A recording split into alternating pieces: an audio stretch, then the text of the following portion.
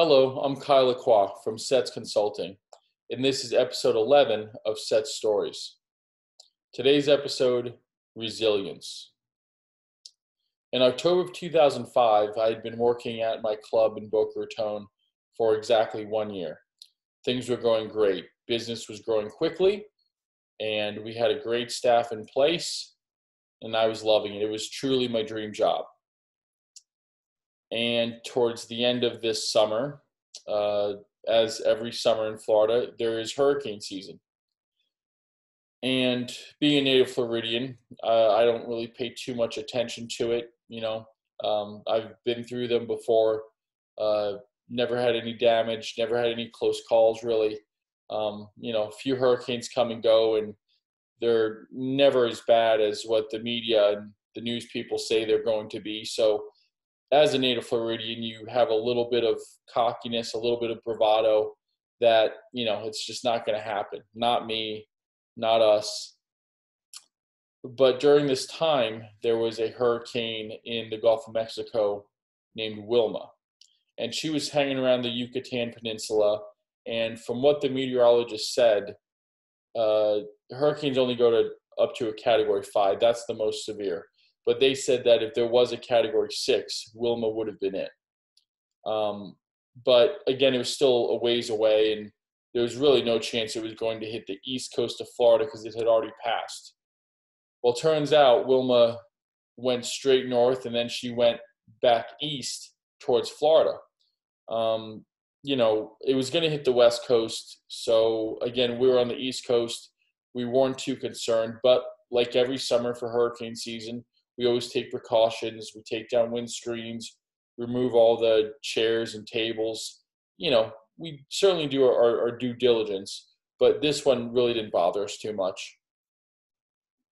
So it hits the west coast of Florida, and usually by this time when a hurricane hits land, it kind of dissipates, dies down, breaks apart. But for some reason, this hurricane did not.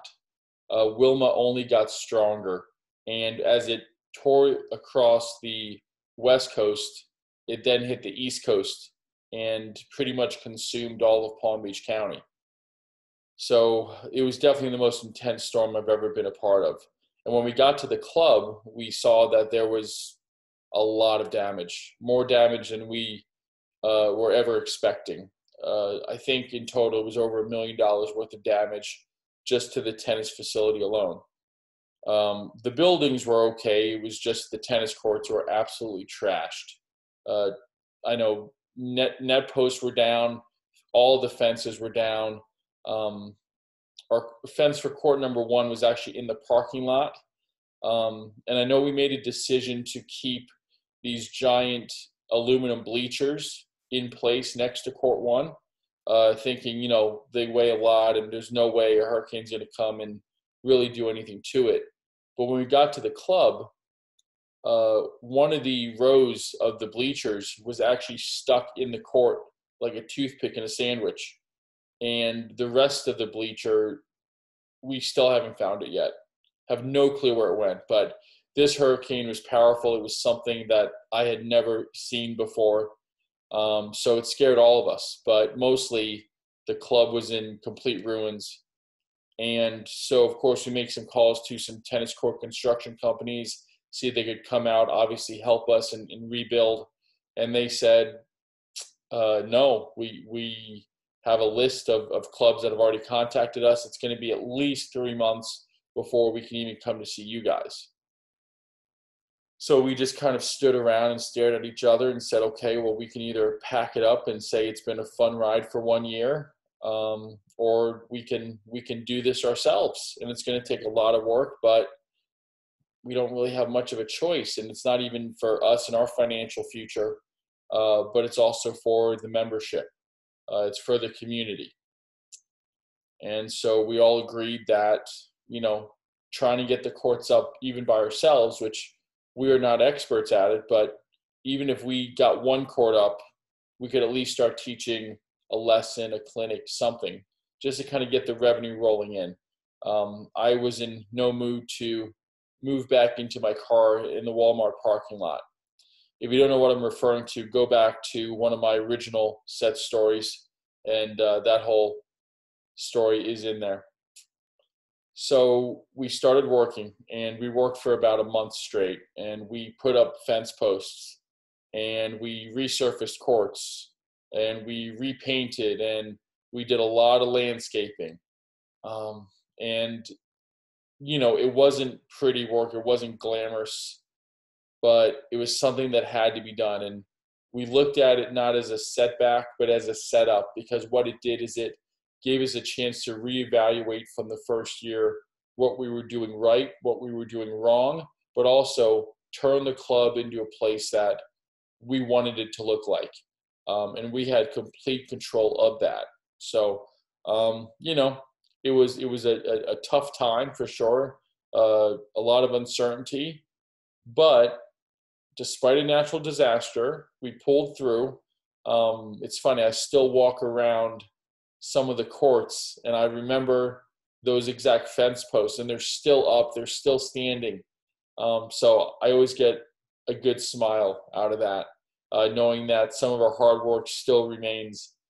But, a lot of times when you're a player, when you're a coach, you face a tough match, you lose it, third set breaker.